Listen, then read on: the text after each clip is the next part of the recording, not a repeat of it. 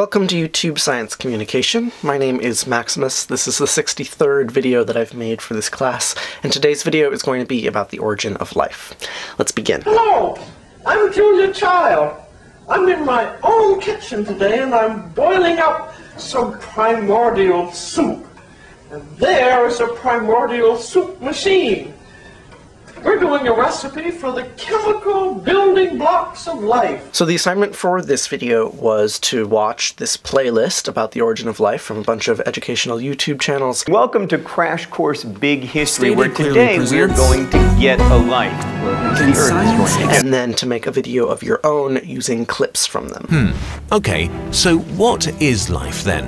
What I want to focus on in this video is just how surprisingly difficult it is to get a good definition of life. Like, it shouldn't be that complicated, but it is. Pretty clear that life is a different thing from the rest of the universe, but what makes up that difference? I'm kind of surprised that this turns out to be a super puzzling question that we have yet to come up with a 100% satisfying answer to. You'd think biology would have a good definition for life, the thing it studies.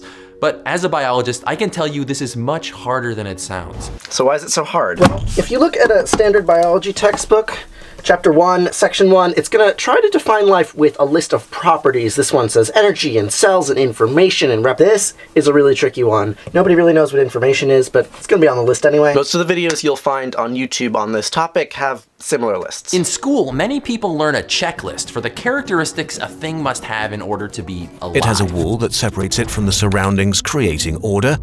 It regulates itself and maintains a constant state. It eats stuff to stay alive.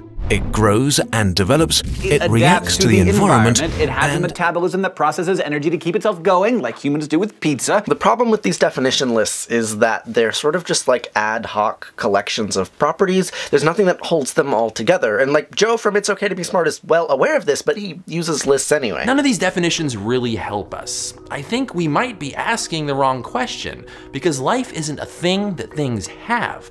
Life is what living things do. Life isn't a noun. It's not a thing to be characterized. It's a verb. It's something that happens. In the last several decades, we've made some really remarkable advances in organic chemistry that can make it seem like we're really close to solving this big puzzle about how life emerged, at least technically, the chemistry story. It's possible, actually, that this problem could be solved in our lifetimes, which is pretty exciting. I think John Green is right. I think we probably will have a pretty convincing story within our lifetimes. And I say that because I don't believe that the biggest mysteries about life's origins are chemical ones anymore. We've learned quite a lot of molecular biology. When simple molecules are left alone with an energy source, they interact with one another, often forming larger, more complex molecules as time goes on. The remaining mystery is not how the chemistry of living systems works. The mystery is what makes that chemistry alive. Of all the stuff that makes up a cell, no part is alive. Everything is dead matter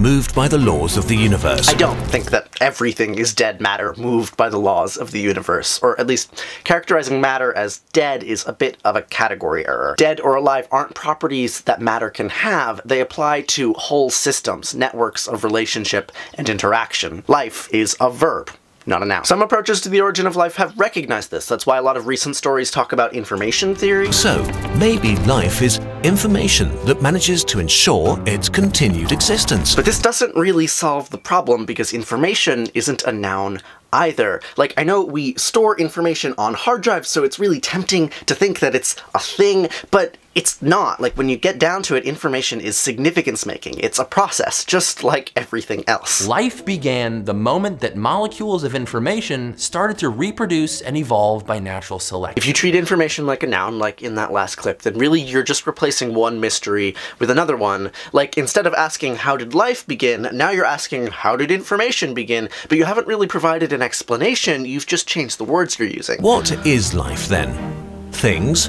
Processes? DNA? Information? This got confusing very fast. One concept that I think is often missing from conversations about the origin of life is agency, or selfhood. Like, for me, the thing that makes life alive doesn't have anything to do with the chemistry. DNA could have 2 nucleotides or 10, it wouldn't matter. What makes that chemistry alive is that however it's instantiated, the chemistry has a function, and that function is to do work to perpetuate itself. What makes you different from a star is that while a star burns down till it dies and doesn't actively float around the cosmos looking for more fuel, a living organism does actively seek out pizza to keep itself going, preferably long enough to, have some babies. A complete story about the origin of life continues to evade us, but there are a few things that we can say with certainty. One of them is that life emerged from chemistry. Life emerged from chemistry. But just because life emerged from chemistry doesn't mean that it's reducible to it. I think that if we want to get a more complete story, we need to start asking different questions. I think we might be asking the wrong question. We should stop looking for special life things, molecules of information. Molecules of information. And instead look at processes. In particular, I think we should look for processes that give us a hint about this feeling that we all experience, this feeling of being a self, an I, a thing that can act in the world, that feeling of selfhood.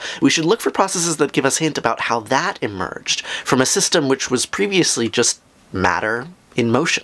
Thanks for watching. This video is part of a class called YouTube Science Communication, where we learn about the history of life on Earth while we learn how to make videos about it together. If you like this video and want to see more, you can hit the subscribe button over there, and if you want to make videos like this one alongside us, you can check out our Patreon page. There's a lot of info on there, including links to all of our course material and stuff like that if you want to take the class with us. Alright, I will see you in the next video.